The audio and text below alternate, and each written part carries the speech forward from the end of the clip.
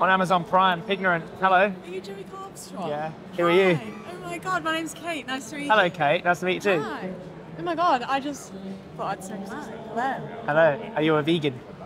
No. But you watch my stuff? No, I'm not. I used to be. Oh, I know that you're going to say, oh, well, you're plant-based. I used to be, and actually it's been on my mind a lot recently. Tell me how you feel about not being vegan. It's just one of the things where I'm like, I know I should be. Why? Why should you be? I know every argument in the book. I know that there's not a single thing that anyone can say to rationalise the opposite. So why aren't you vegan? Good question. Tell me. I'm not going to attack you. I know. I think it was my fault in that, like, I don't think I was like doing it right, and so I started to like not feel very well, low iron and that kind of thing, which I take 100%. That's my responsibility. I know that. That's not the Yeah. But so you got your blood tested after you went vegan, and you had low iron levels. I had low ferritin levels, so my stores were low. And how did you rectify that with red meat? No, I started eating fish again. Fish and eggs, the classic. Where's there iron in fish? I don't know. In fish and eggs. They're not very iron-rich foods. No.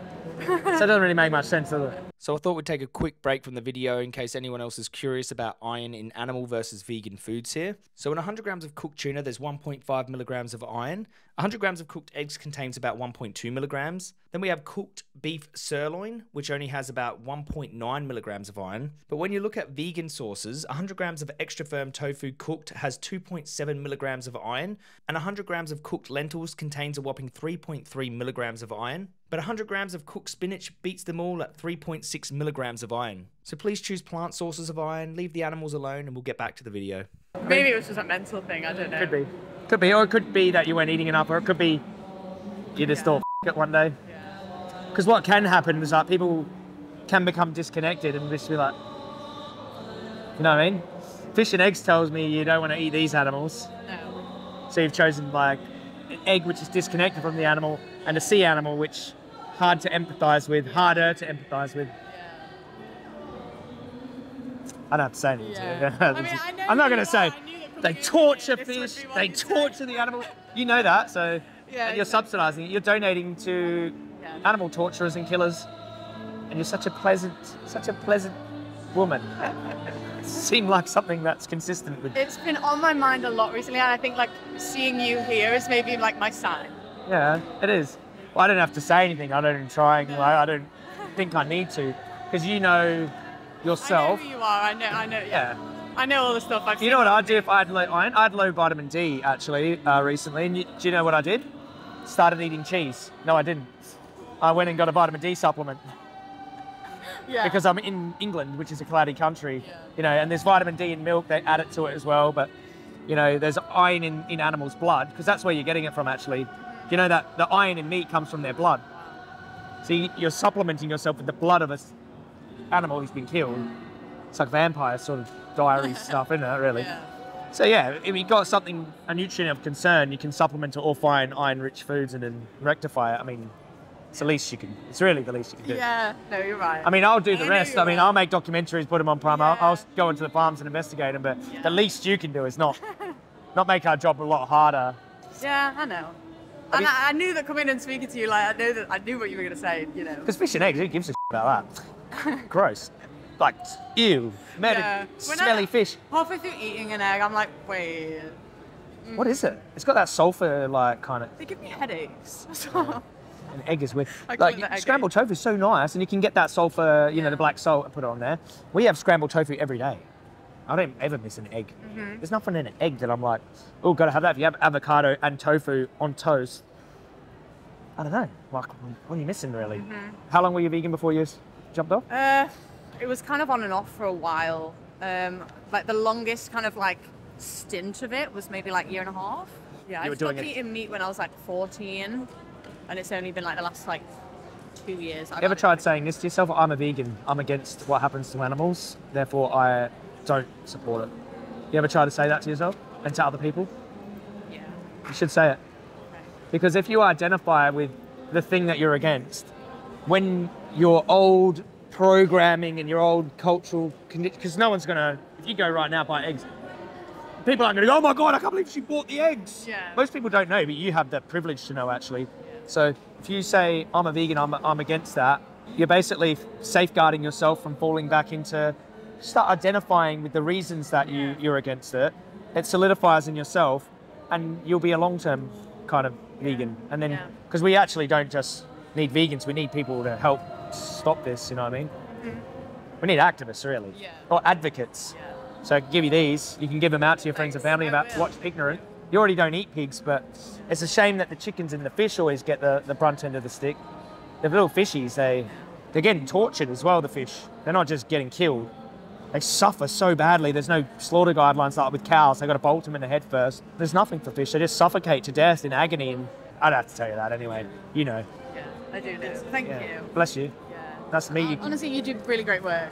Really, really great work. Do you ever want to do anything to make like a difference? Yeah. You ever wanted to make a difference in the world? Yeah. Do you think you're capable of it? Yeah. Yeah. I do. Yeah. I would like to. Yeah. You could be part of like the movement that changes the fabric of reality. Like you could be part of that change, that historical movement that left commodifying animals in the past, along with like other injustices towards people. You know, they're key moments in time. It's going to happen because we can't keep doing this forever.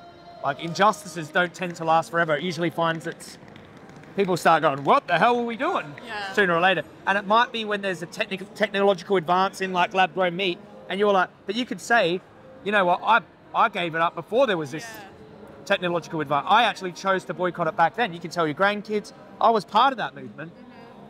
Because otherwise you're going to say, I just couldn't be bothered and ate some fish and eggs, and, you know what I mean? Yeah. Just trying to inspire you, really. Yeah, no, honestly, like, yeah, it. Yeah. This is for the documentary. Yeah. But you know how to be a vegan anyway. Yeah, I do. And tofu is your friend. Do you eat tofu? I do, yeah. It's full of calcium, iron, protein, satiating. It's got fat in there. Versatile. Yeah. We love it. I'm a tofu ambassador. Yeah. I'm not sponsored by tofu, by Big Tofu, but I'm just a big tofu advocate. You know, you can even make it look like fish. You can put some seaweed with it, make tofu like anyway. Yeah. Okay. Well, thank you. Yeah. Can I get a picture? Yeah, of course. Oh my gosh. This is so random. Thank you. That's me, Katie. Good day.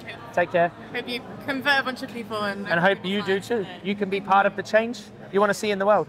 I will. Bless you. Just her seeing me made her go. I didn't even have to say anything.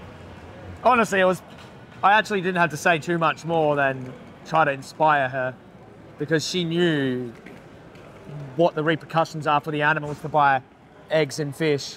She knew that she'd done something wrong.